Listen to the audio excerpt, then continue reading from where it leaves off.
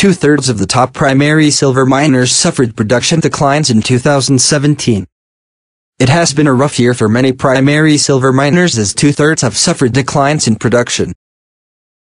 Also, many high-ranking silver-producing countries are also experiencing a pronounced reduction in their domestic silver mine supply. According to the data put out by World Metals Statistics, Chile's silver production is down 20% in the first 8 months of the year, while Australia is down 19%, Mexico declined 2%, and Peru lowered by 1%. The Silver Institute will be releasing their 2017 Silver Interim Report shortly, which will provide an update on current silver production and forecasts for the remainder of the year. However, I believe global silver production will take a big hit this year due to several factors including falling ore grades, mine closures, and strikes at various projects. For example, Tahoe Resources was forced to shut down its Guatemalan Escobal mine in July due to a temporary suspension of its operating license by the country's Supreme Court. However, even after the Guatemalan Supreme Court reinstated Tahoe Resources' Escobal mine's license in early September, an ongoing road blockade has hampered the ability of the project to continue mining. Regardless, Tahoe's silver production declined a stunning 6.7 million Oz Q1-Q3 2017 versus the same period last year. Now, on the other hand, silver production at Fresnolo's operations in Mexico jumped by nearly 6 million Oz during the first 3 quarters of 2017, primarily due to the startup of its San Julian mine Phase 2 expansion and a ramp-up of its Phase I, while the gain in silver production at Fresnolo's operations helped to offset a significant decline at Tahoe's Escobal mine. 2/3 of the top primary silver companies in the group experienced a reduction in mine supply this year. Hecla's silver production fell by 3.7 million Oz in the first 3 quarters this year due to an ongoing strike at its Lucky Friday mine in Idaho. Moreover, output at Silver Standard's Puna operations in Argentina fell by 3.2 million Oz due to a 36% decline in ore grade at his open-pit Perquitas mine. Silver Standard's Perquitas mine is one of the few open-pit silver operations in the world. The overwhelming majority of primary silver mines in the world are underground operations. Overall, production at these top primary silver miners fell 9 million Oz in 2017 compared to the same period last year. Now, if Tahoe Resources' Escobal mine was not forced to shut down or if Hecla's Lucky Friday mine strike was resolved, overall production at these top primary silver miners would have likely increased by approximately 1 million Oz this year. Unfortunately for Tahoe's Escobal mine and its investors, it may be quite some time before full production resumes. As I have mentioned in previous articles about the troubles plaguing the Escobal mine by the local and indigenous peoples living by the operation, there are 2 very different opinions on the underlying problems. While I have stated that the negative issues put forth by the local and indigenous peoples about the Escobal mine are likely more valid than the pro-Western stance taken by the Tahoe management or the mainstream financial media, time will tell how this is resolved.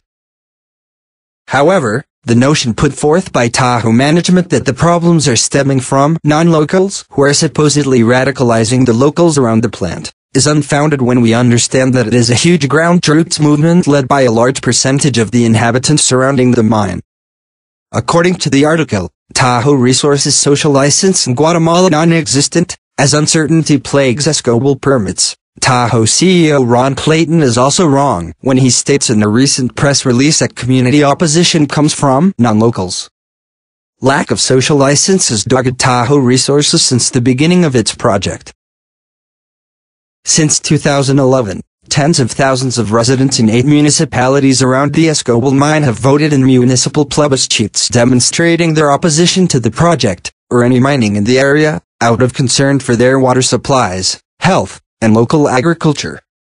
5 municipalities refuse to receive any royalty payments from Tahoe's mine operations and are now parties to the legal proceedings over discrimination of the Xinca indigenous population and the Ministry of Energy and Mines' failure to consult with them.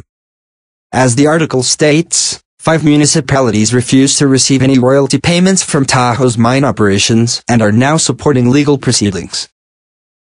This does not sound like a small group of non-locals instigating trouble. Rather, this has been an ongoing issue ever since the Escobal mine was initially planned, during its construction phase and ever since it produced its first ounce of silver in 2014. Lastly, it looks like global silver production will take a big hit this year. We could see world silver mine supply fall by 40-50 million Oz in 2017 if the trend continues for the remainder of the year.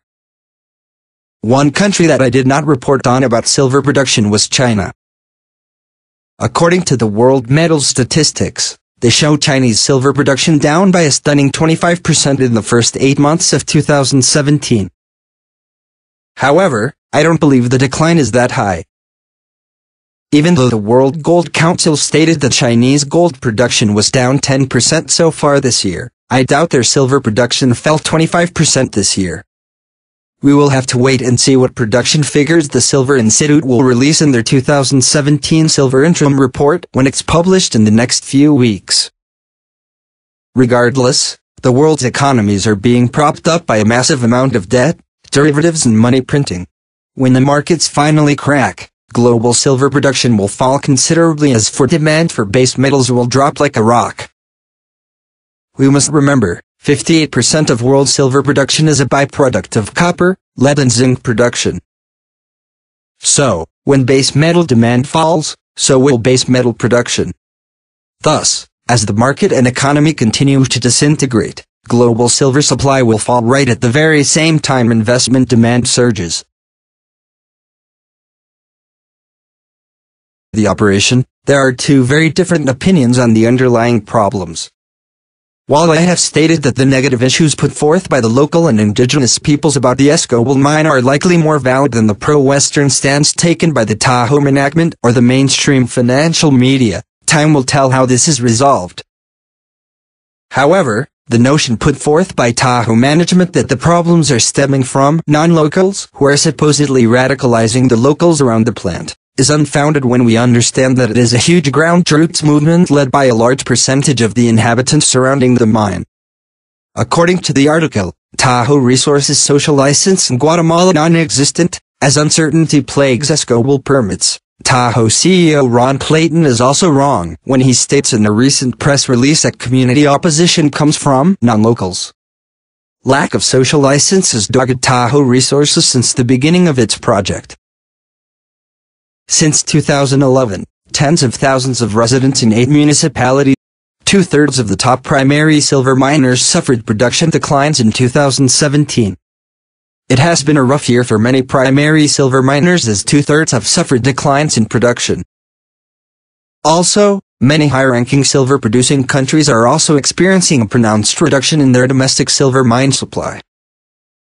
According to the data put out by World Metals Statistics, Chile's silver production is down 20% in the first 8 months of the year, while Australia is down 19%, Mexico declined 2%, and Peru lowered by 1%. The Silver Institute will be releasing their 2017 Silver Interim Report shortly, which will provide an update on current silver production and forecasts for the remainder of the year. However, I believe global silver production will take a big hit this year due to several factors including falling ore grades, mine closures, and strikes at various projects. For example, Tahoe Resources was forced to shut down its Guatemalan Escobal mine in July due to a temporary suspension of its operating license by the country's Supreme Court. However, even after the Guatemalan Supreme Court reinstated Tahoe Resources' Escobal mine's license in early September, an ongoing road blockade has hampered the ability of the project to continue mining. Regardless, Tahoe's silver production declined a stunning 6.7 million Oz Q1-Q3 2017 versus the same period last year. Now, on the other hand, silver production at Fresnillo's operations in Mexico jumped by nearly 6 million Oz during the first 3 quarters of 2017, primarily due to the startup of its San Julian mine Phase 2 expansion and a ramp-up of its Phase I, while the gain in silver production at Fresnillo's operations helped to offset a significant decline at Tahoe's Escobal mine. 2/3 of the top primary silver companies in the group experienced a reduction in mine supply this year. Hecla's silver production fell by 3.7 million Oz in the first 3 quarters this year due to an ongoing strike at its Lucky Friday mine in Idaho. Moreover, Output at Silver Standard's Puna operations in Argentina fell by 3.2 million Aus due to a 36% decline in ore grade at his open-pit Perquitas mine. Silver Standard's Perquitas mine is one of the few open-pit silver operations in the world. The overwhelming majority of primary silver mines in the world are underground operations. Overall, production at these top primary silver miners fell 9 million Aus in 2017 compared to the same period last year. Now, if Tahoe Resources' Escobal mine was not forced to shut down or if Hecla's Lucky Friday mine strike was resolved, overall production at these top primary silver miners would have likely increased by approximately 1 million Aus this year. Unfortunately for Tahoe's Escobal mine and its investors, it may be quite some time before full production resumes.